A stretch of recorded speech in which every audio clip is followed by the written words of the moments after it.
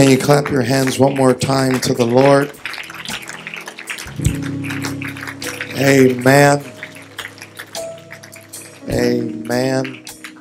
If you can remain standing on your way back to your seats. God's presence is here. And such a wonderful anointing that's in this place.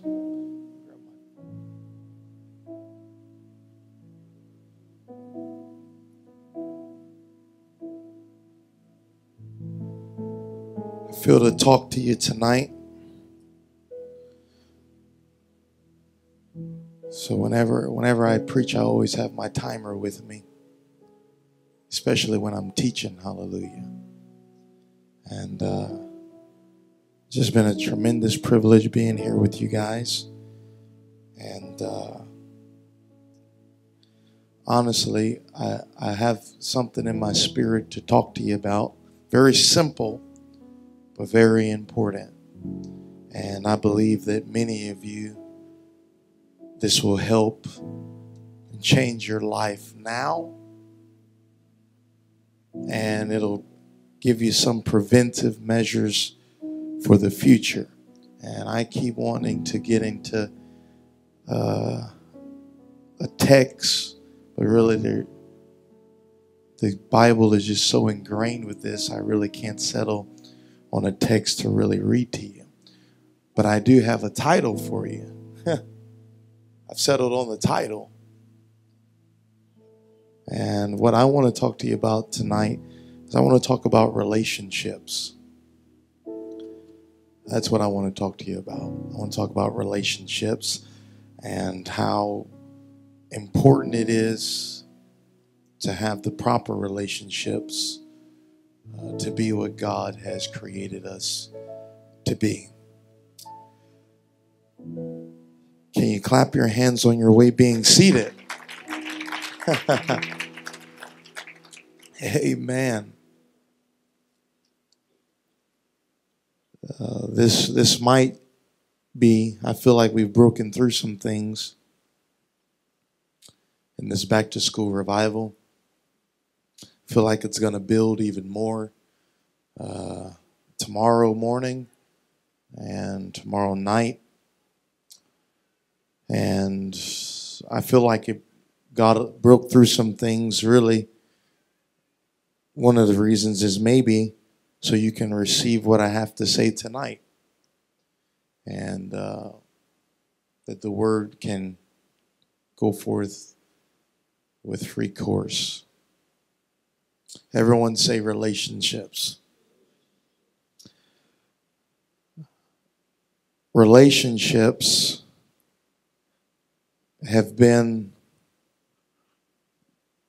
the catapult for ministries, and it's also been the pitfall of ministries.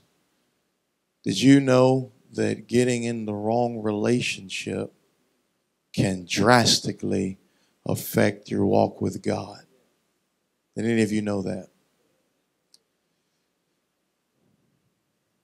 It's so important that we are connected with the right people.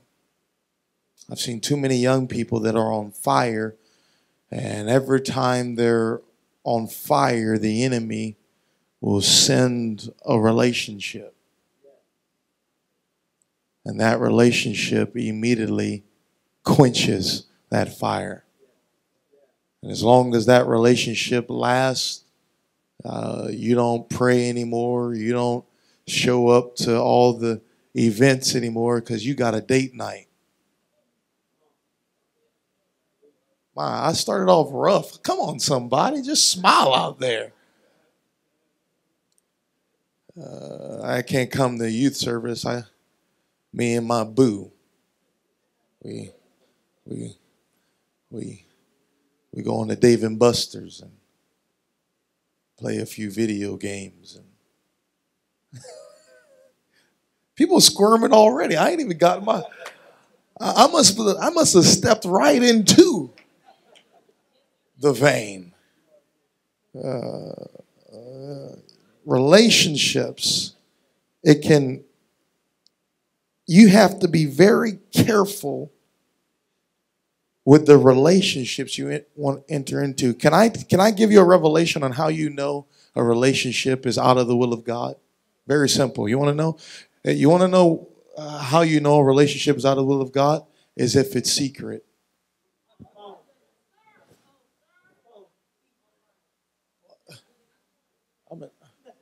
I'm in trouble in this house. If it's secret, that's a red flag.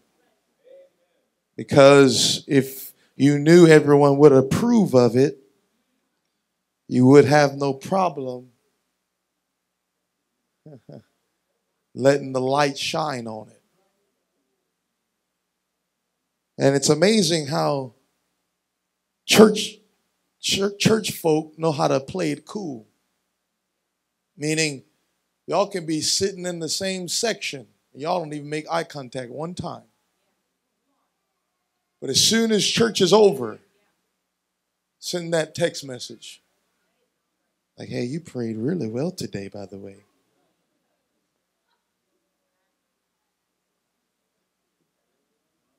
I love those tears. I love the way your tricep reached over and laid your hand on that person, and it's really working out. But then in church, you're like this.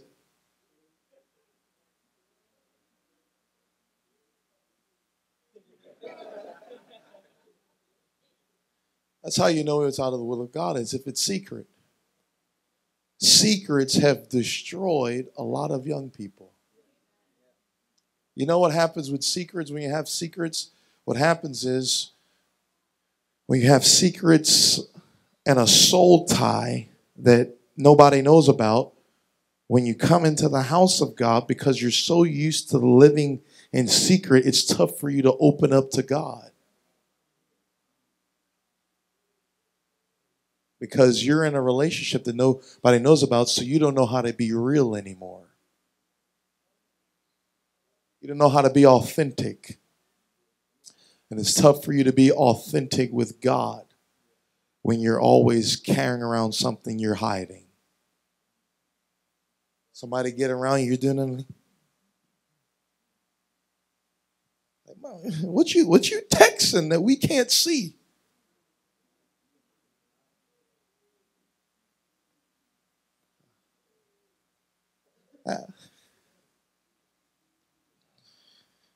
Help me, Holy Ghost. Secrets have destroyed young people. And honestly, your secrets are a bridge to living a double life. And so, who you are connected to can drastically affect you. Some of you are so, what's the word I'm looking for? So romantic? I don't know. What's the word I'm looking for? You live off of romance. Like you can't wait to find the right one, whether you are a girl or a guy. You can't wait to find the right one. And so the enemy knows where your weakness is. So he will pull out somebody to entertain that weakness. And it's not going anywhere. So you're in this relationship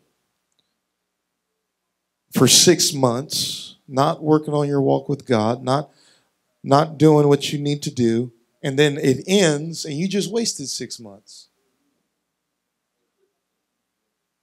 I know that's happened to a few of y'all here.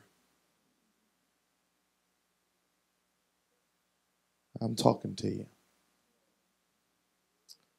And so it is crucial to develop the proper relationships in order to have an efficient and effective walk with the Lord. Somebody say amen. Everybody just put on a smile for a second. Hold on. Let me see the smiles. All right. Go ahead. Uh-huh. A few fake ones, hallelujah. Moving on.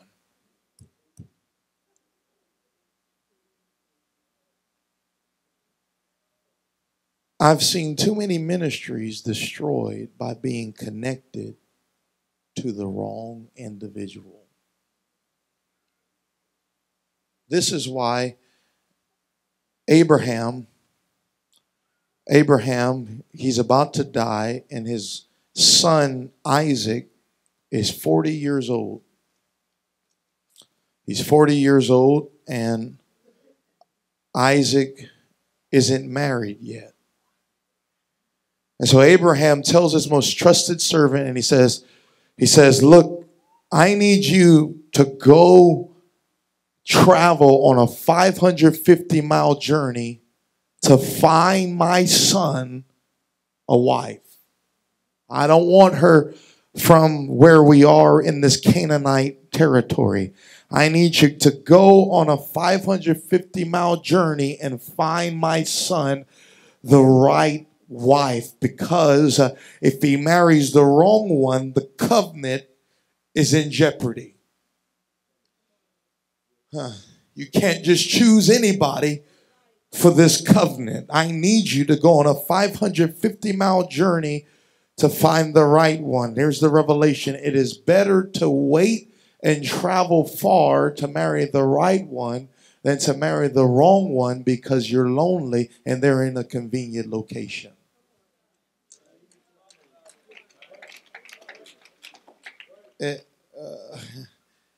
It's better to wait than to get so lonely people you would never talk to all of a sudden start looking cute.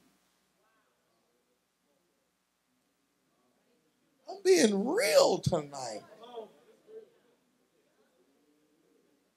You would have never talked to them 3 years ago, but all of a sudden you're lonely and your prospects are being minimized. And so finally that they start, they think they have no hope, but then all of a sudden you're like, I'm still interested. Like you know what? That your crooked nose isn't that bad anymore. You know, I can work with the crooked nose. You know, I'm lonely. You know, the eyebrows, we can work on it. You know, the three moles on the top of your lip, it's fine. We can have surgery. Everything's going to work out, and we can. It's amazing how people start looking more attractive when you're lonely.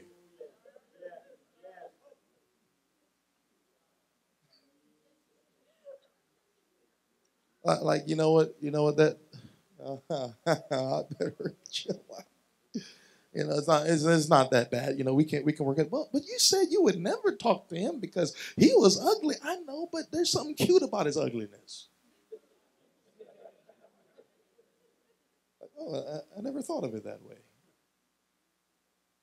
I just been so lonely, and they're the only one interested, and I know it's not God's will.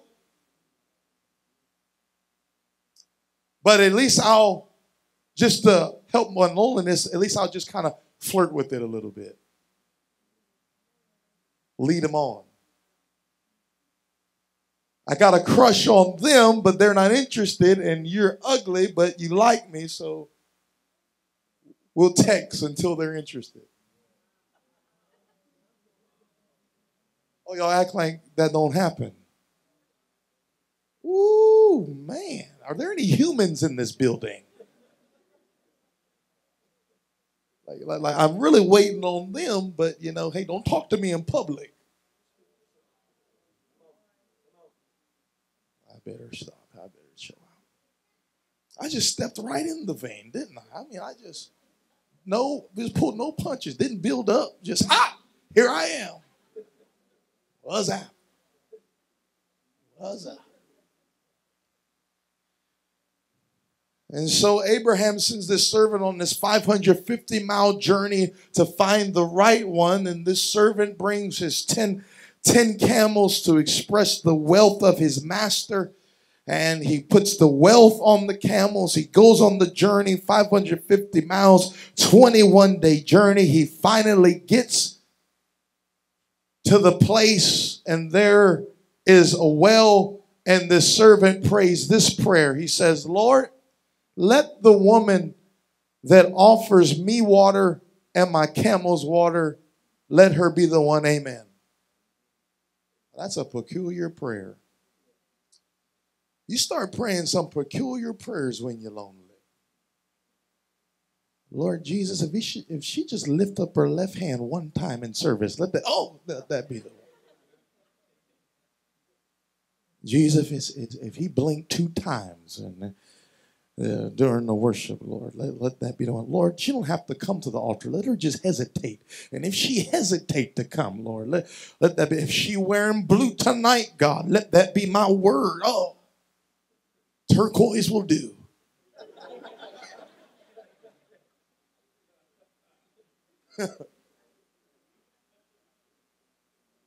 Start praying some peculiar prayers when you're lonely. That's a peculiar prayer that this man prays. You know, it's peculiar, but it's a powerful prayer because it was very common for a young lady to offer a stranger water. But it was very uncommon for her to offer the camel's water. Because when you offer the camel's water, you don't know when the camel's going to be done drinking. And he had 10. And the Bible says that Rebekah offered him and his camel's water. And a thirsty camel can drink 30 gallons of water in 15 minutes. He had 10 that came from a 550-mile journey. And she was willing to draw 2,500 pounds of water for someone she didn't know. She was willing to draw 300 gallons of water for someone she had never met. And the Bible says that she hasted. It wasn't like no water hose.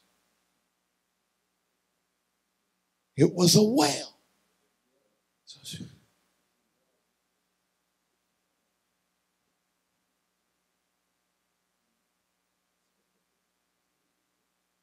The Bible says she gave every camel to drink until they were filled. And she didn't realize that the servanthood that she was doing now was tied to her destiny. She did not realize her service that she was accomplishing now was tied to her becoming the most powerful woman in the clan, the matriarch. What the servant wanted to know is that I got to choose somebody that's doing something for God now. If they're not worshiping now, you better run away. If they're not loving holiness now, you better run away. If they don't respect leadership now, you better run away. You have the worst decision you can make is choose a spouse based off of their potential. You have to choose from what they're doing now.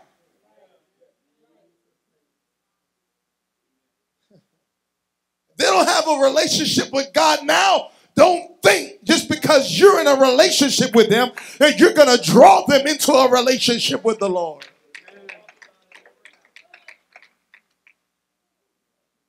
Some people say, well, when we get married, they'll be more faithful. You know how many times I've seen that play out and they get married and he just don't come to church anymore? But now he got you tied. Now how you going to have an effective ministry? Hello? You have to judge them. The worst thing you could do is be like, yeah, we're in a relationship. Well, they're a future prayer warrior. No. He loves God in the future. Hello? The worst thing you could do is choose off of potential. You have to see where they are now. Can I tell you another thing to do? The worst thing that you could do is to choose a spouse, choose someone to get in a relationship off of one youth camp. Oh, I got some confused looks out there. Hello? The worst thing you could do is choose a spouse, someone to get a relationship with off of one youth conference. Well, Brother Jackson, why? Let me tell you why. Because I don't know how many times I've preached a youth camp, and after I do this youth camp, I preach at one of the local churches, and I start telling this pastor, man, let me tell you something. Your young people, they were on the front row. They were reading their Bible. They were taking notes. They were praying people through to the Holy Ghost. And the pastor's looking at me like this. Are you serious? I said, oh, yeah, they were leading by example. He said, that's interesting because at home they sit on the back row. And they text the whole service. Yeah, you think you got a good catch because they're in the altar at camp.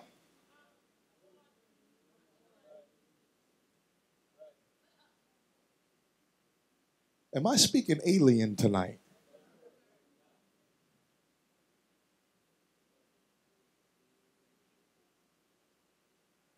You can't choose off of one event.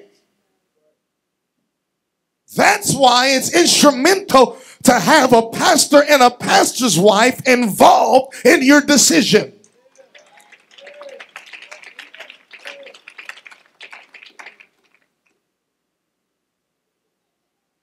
Before your emotions get tied. Somebody say, that's good teaching. It's crucial to have leadership involved with your decision before your emotions get entangled. Some people, they get in a relationship for a year that nobody knows about, and then they go to pastor and say, Pastor, what do you think? And if he says no, you want to backslide and leave the church because you're like, Pastor, you don't even know him. I know it's the first time I've heard of him. Why didn't you come to me before you got emotionally wrapped into it?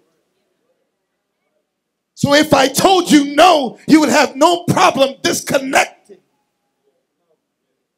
before. You need pastoral guidance and counsel in your relationship decisions.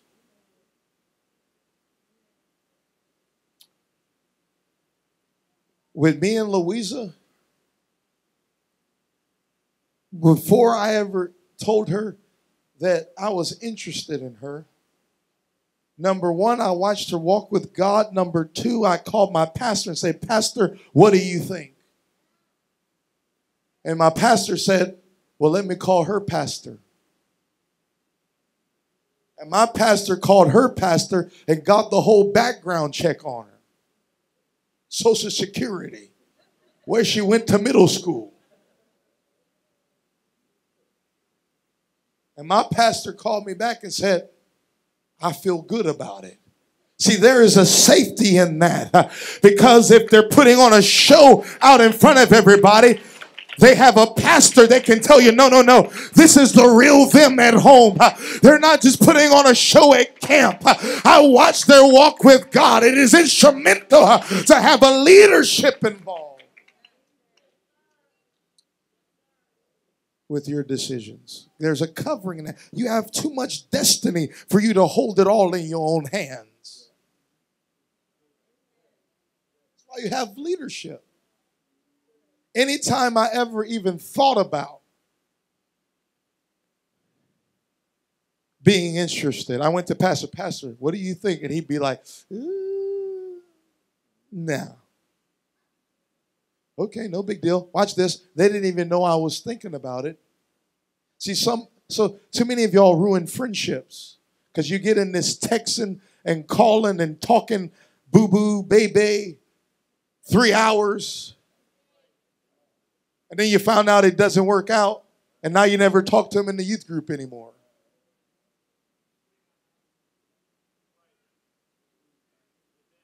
Y'all act like each other don't exist. It's like they're there. Like, y'all at the same house playing games. And you got your back towards each other.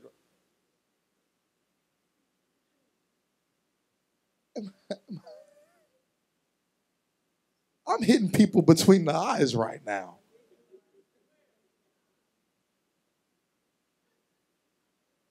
See, you didn't have leadership involved.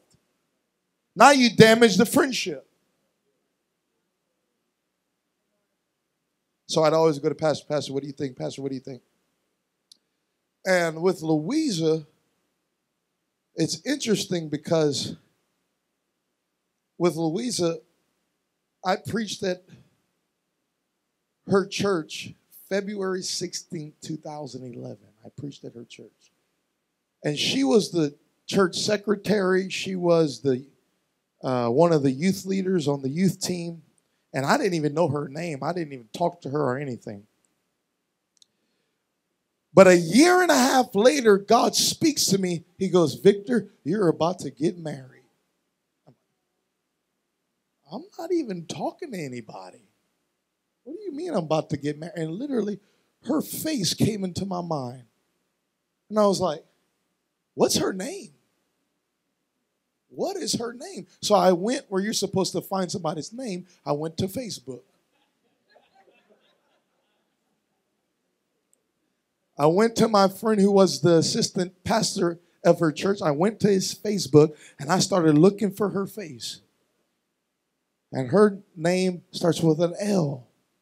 Said he's got like thousands of friends. And so I'm like, and then I saw that smile. I was like, okay, here we go. The Lord said, I'm about to get married. So here we go. I sent that friend request. She accepted. I'm like, ah.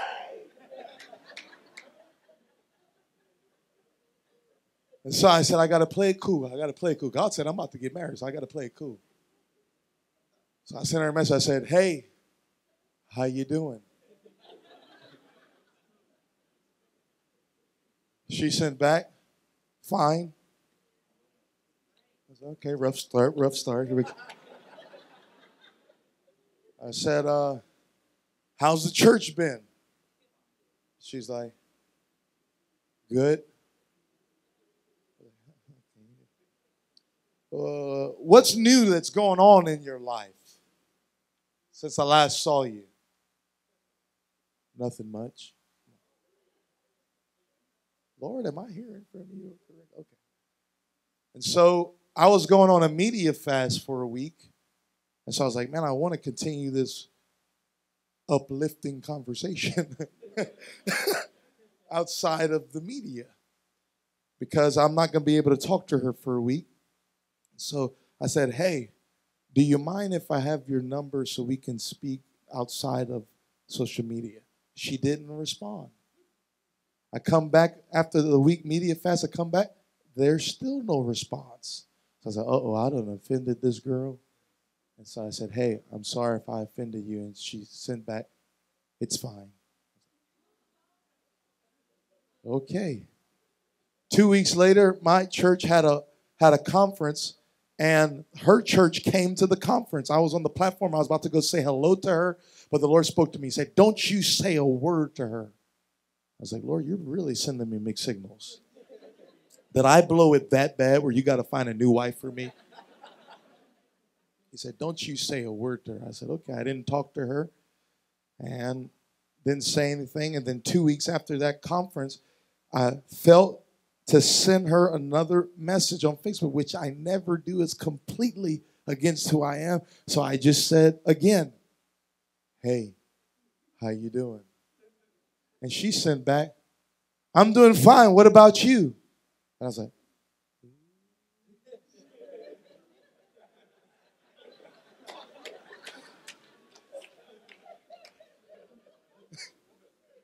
and we started having a nice conversation, and it was going too good. I was like, oh, I don't want to blow it. This is going too well.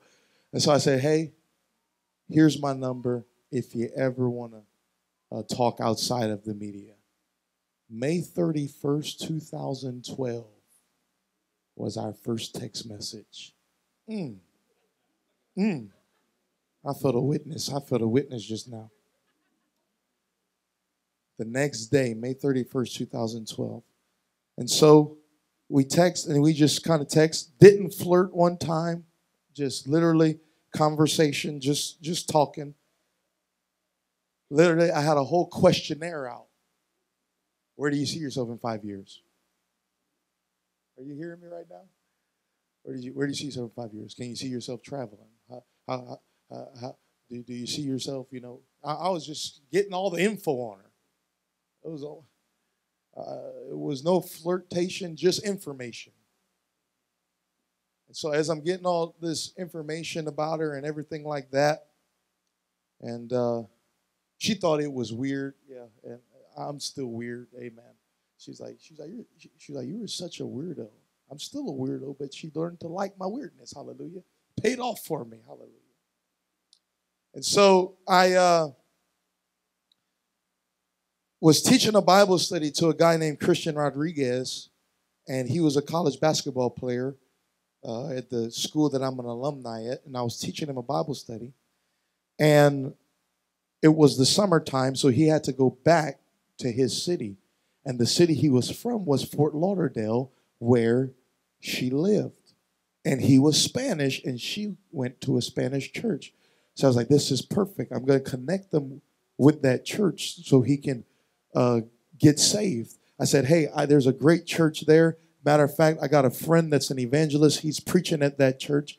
You would love to go there this week. He goes, yeah, I want to do that. So we went back this week, and then it's coming time for the revival service on a Thursday night. And he says, hey, I want to go to church tonight, but I don't have a ride. Fort Lauderdale is about 4.5 hours from where I live. And I was like, you know what, man? It's for a soul. If I just get him connected with that one time, introduce him to the evangelist, he'll get connected, and that's it. So I said, okay, I'll pick you up for church tonight. He goes, thank you so much. I'm driving. I'm about 2 hours away from the church. He sends me a text message and says, hey, bro, I'm not going to be able to go to church tonight.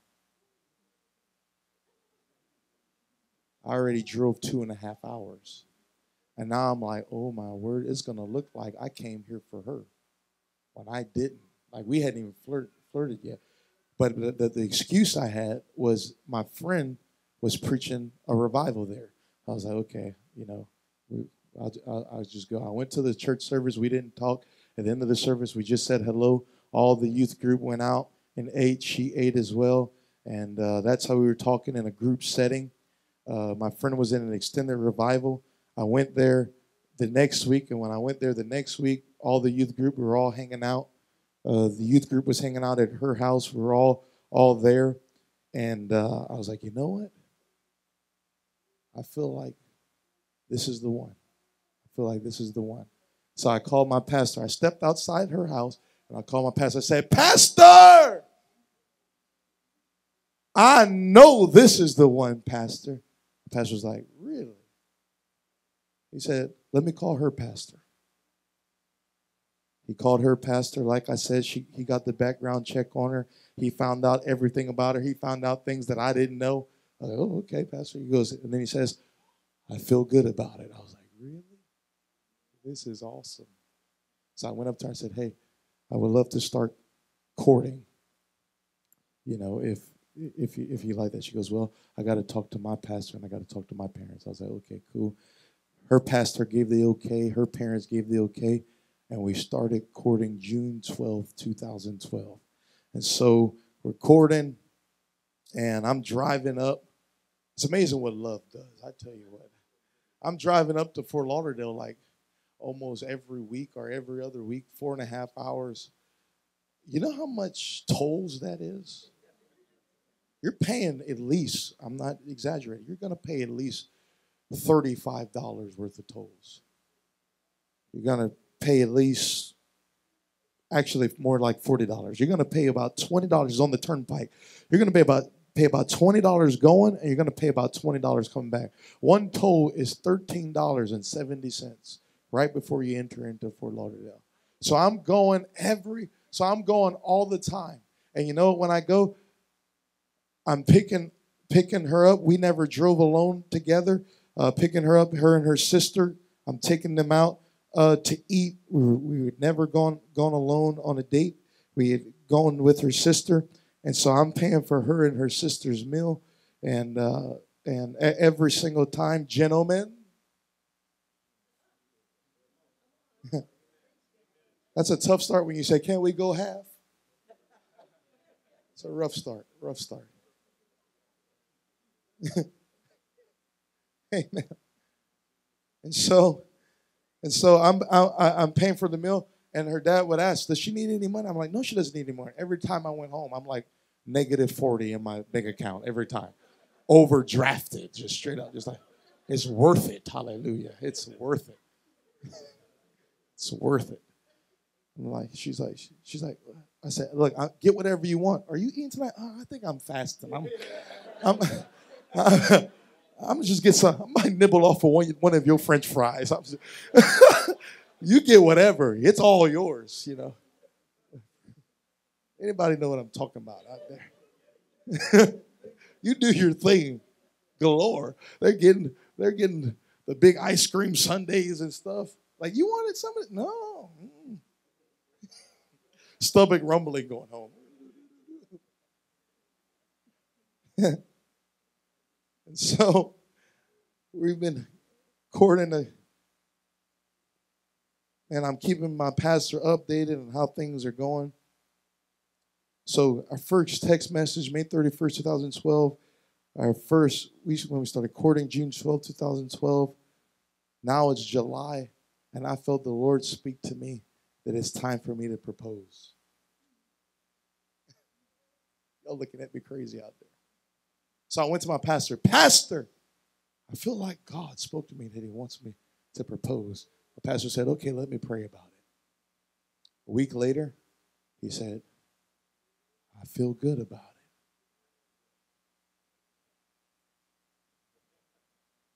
As soon as we hung up the phone, I got in the car and drove 4 hours. And I showed up on a Thursday.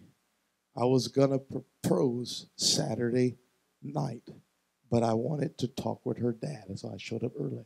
So that Thursday, I show up, and I talked to her dad, and her dad speaks primarily Spanish, and I had it really cute how I was going to ask him to propose to his daughter in Spanish. Don't ever use Google Translate. I was like, "Propósito matrimonio tu hija, por favor." He goes, "You want to ask me for permission to marry my daughter?" I said, "Yes, I'd like to do it this Saturday with your permission." He said, "Tonight?" I was like, "No, you don't understand. Sábado. Sábado. Sábado." He said, "Tonight, and then we're going to have a family meeting." I was like, what did I just get myself into? And so I told him how I was going to propose. Me and Louisa, we had literally played 300 games of Uno. We played Uno all the time. We played it in person when we were apart. We played it online. Of course, I was winning. You know, I won like 175 times. I'm kidding. She was in the lead. But we played it all the time. And so we went back into the house, and I told Louisa, we sat down, and I said, "Let's play Uno," which is common. We do that all the time. She gets the deck. She starts mixing the deck. She looks away. When she looks away, I take the deck, and I put a fixed deck of cards right there. Gave her 7, took my 7, and then I put my card down, and the card said, draw 4. And when she drew 4, it said, will you marry me? And I got on my knee, and we hugged. Come on, somebody.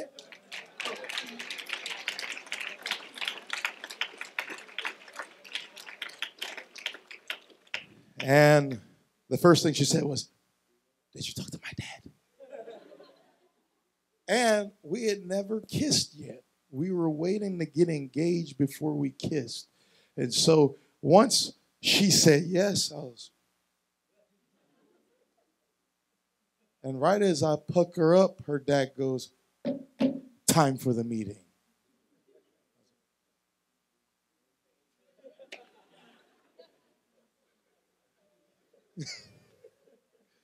So we start this meeting.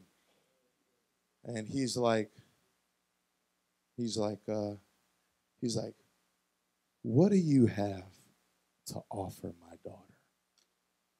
Folks, that's a tricky question. Because I'm an overthinker. I'm a little bit analytical. So I'm thinking if I tell them what I have to offer, it could somehow come across like I've earned her. I know I got myself in trouble. It could come across, if I start listing all the things that I can offer, it could come across like I've earned her, and she's a gift. I can't earn her. And so I told them what you should never do. I said, sir, I have nothing to offer your daughter.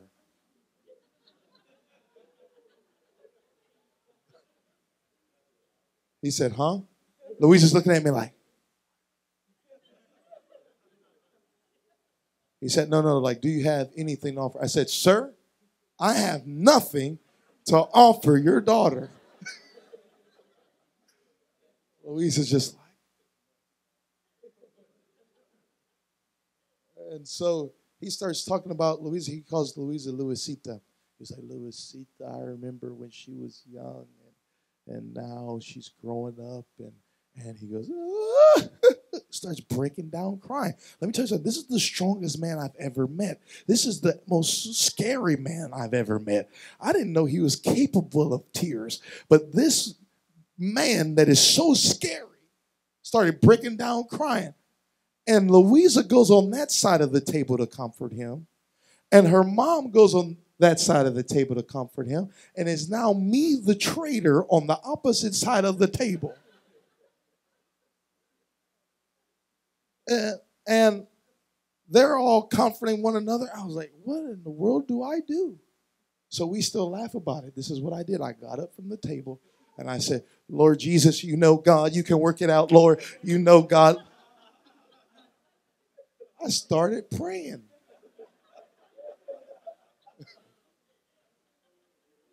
And then when somebody needs to write a manual what to do when the dad cries, because that's awkward.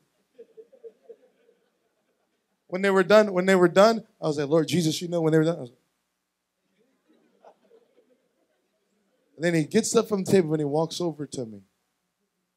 And he was like, he puts his arm around my head and tucks it into his side. He goes, I don't look at this as losing a daughter, but rather gaining a son. And my head is on the side. I'm like, what is going on right now? Like, this was a surreal moment. I'm in a state of shock. I'm like, what's happening right now? And so we wound up. Text message May 31st. Courting June 12th. Proposed August 24th. We got married November 17th. 2012. And when we got married, because we kept our leadership involved, when they gave the charge over us, there was probably 200, 300 people there. When they gave the charge over us, the power of God began to descend in the wedding. People were speaking in tongues. People were praying one another. Literally, there was a prayer meeting that happened in that place. There was such a holiness that took place. God honored it when we made sure we did it right.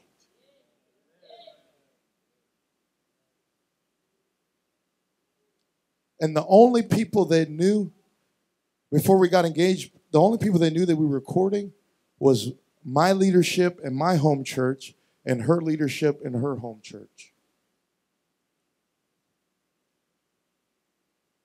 As a matter of fact, how the home church found out, it was actually by accident.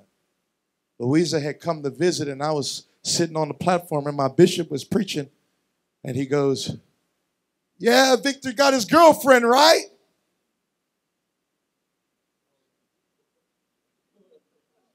Oh, my word, Bishop. He's like, "Come on, put it there, man."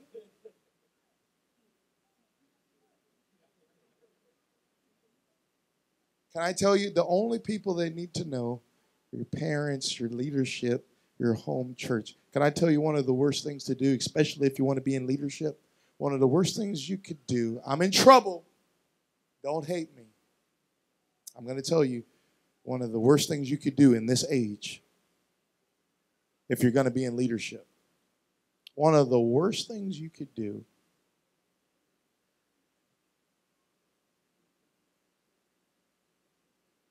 y'all gonna still love me after this? Here's one of the worst things. One of the worst things you could do is immediately after you get in a relationship, put a profile picture of you two together.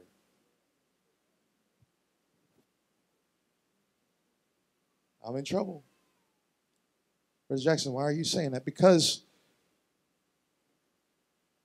coincidentally, after about a month, and we see you're in that photo now alone, we know y'all broke up.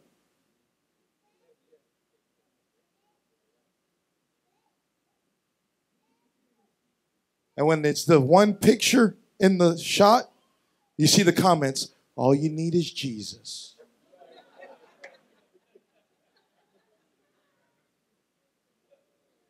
The Lord's going to work it out.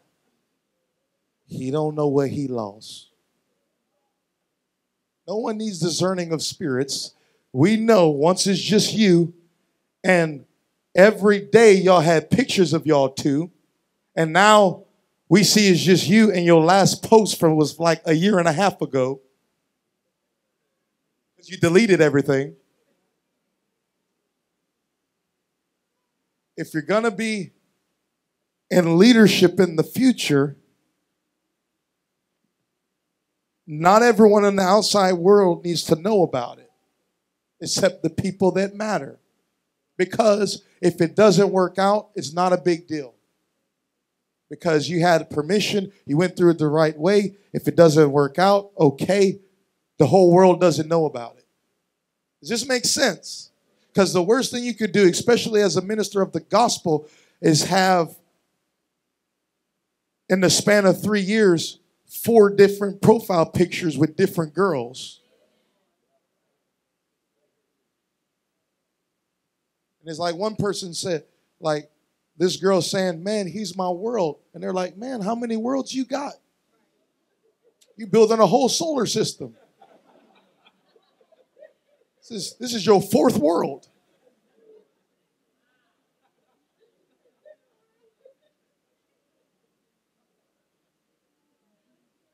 Got a whole galaxy out there. You had the audacity to be in the same pose with different people. Hello?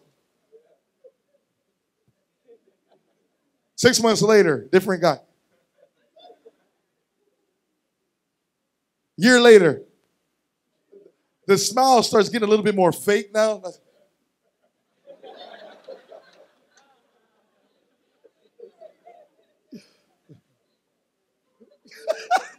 So I was like, I know this one ain't working out, you know? I'm going to give it a try. Am I being real here tonight? The best thing you could do is have your leadership, your parents know, your home church know, but other than that, you don't have to publicize it. Nobody knew that me and Louisa were courting except her church, my church, her leadership, and my leadership. And guess what? Whenever I announced on Facebook finally that we were engaged, people were like, "I didn't even know y'all were talking." And it was just great. It was just great. Because you want to put that profile picture up. When you get engaged, when you get a commitment, put it up. Right? People mad at me. Okay. I'm trying to help you, though. Because we go through your Facebook and your Instagram history, you know. You can come across like a player.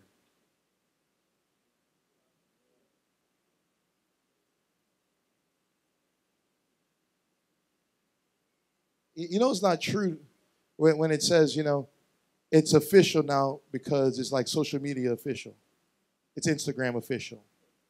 It's like people won't accept it unless it's like got the seal of the king Facebook,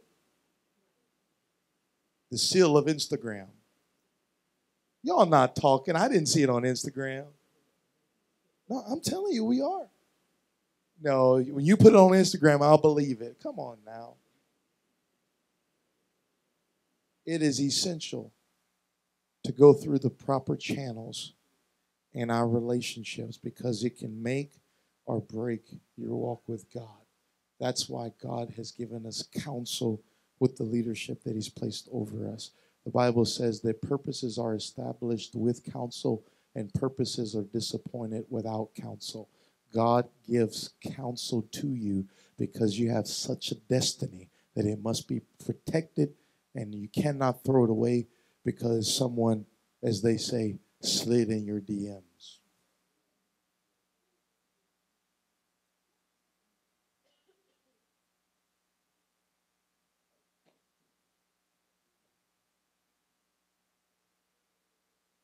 If this helps somebody, can you wave a hand right now? If this hurts somebody, can you? I see, it's a lot of hurt. People like that.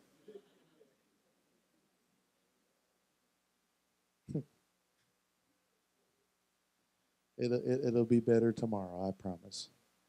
But I'm trying to help you because secrets will destroy you. Secrets will destroy you. If you've been in a secret relationship, you need to tell somebody about it. And then get out of it. And do it properly. Because you're going to damage yourself. Everybody stand with me.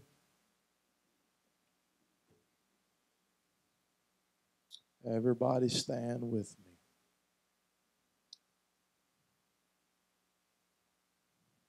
I'm excited about tomorrow. I promise you the message won't be on relationships. I promise.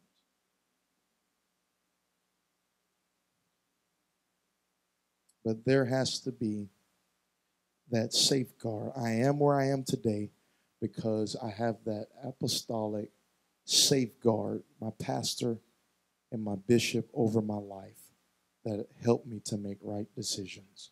I talk to my pastor once a week, once or twice a week. I talk to my bishop about once a month. People ask me, well, why you talk to the pastor once a week, but bishop only once a month? And I tell them because I'm more afraid of bishop. My bishop's scary. I speak in tongues under the breath when I'm on the phone with him.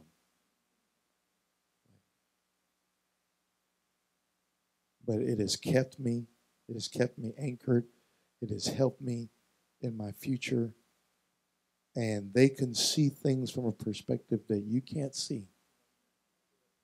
That will help you because they can see you going, having a great destiny that you don't even see yet. So they could tell you, no, don't do it. That guy's a loser. Right? Like, no, actually, I know something that's going on with that family. You don't want to mess with that right now. It's just going to break your heart. You don't even see it yet. But I thank God for a shepherd that can watch over my soul. Can you lift up your hands right now? And let's ask God to give us the wisdom and understanding to help us make right decisions. In the name of Jesus, God, I ask you to shed to light in the minds and hearts of these young people, to help them make a right decision, to love you with all their heart, to honor you in their relationships and friendships. In the name of Jesus. Amen. I want you to hear this one last thing. You want to know if your relationship is in the will of God or not? I dare you to tell them, hey, I'm going on a 3-day fast. I'm going on a 3-day consecration. I won't be talking to anybody on the phone for 3 days. If they won't honor your commitment, they're not for you. Anyone that doesn't honor your commitment to the Lord isn't for you. If you go on a 3-day and say, I can't talk to you, I'm focusing on the Lord, and they're sending you text messages every day, not listening to you, they don't respect your walk with God. And they've pushed you above God.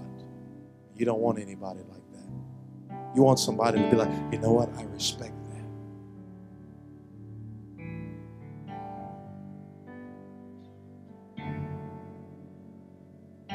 If they won't honor your consecration, they won't honor you. If they don't honor their parents, that is evidence that they won't honor your parents. They're always talking down about their mom. They're always talking down about their dad. When the Word of God says honor your parents, if they won't do that for their parents, they won't honor your parents. I'm helping you for your future. And I feel that there's been conviction in this house. And tonight, I don't want us to pray off the conviction. I want it to settle in on us. So close your eyes and lift up your hands one more time. And just ask the Lord to seal this word in your heart. And seal this word in your mind. And seal this word in your spirit. I feel lives have been changed here. I feel lives have been taken out of the fire and thrust into the will of God. You may have to send a text message tonight and end that relationship. You know in your heart it wasn't going to work. Lay it down and allow God to give you who He wants you to have for His glory. In the name of Jesus. Can you clap your hands to the Lord right now?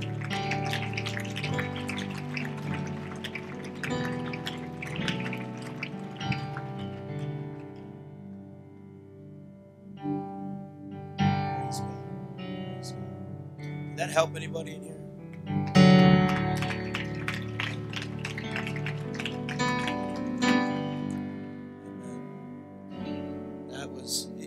Sometimes, if you're focused on emotion, you can completely miss what God is doing in the Spirit.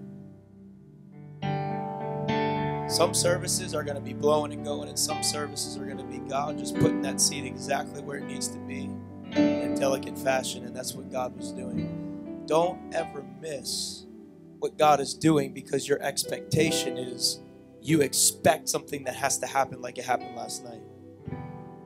That was a word from that right there can save your soul. Like he said, save your destiny. I thank God that I followed the Holy Ghost in finding my wife. I thank God for that.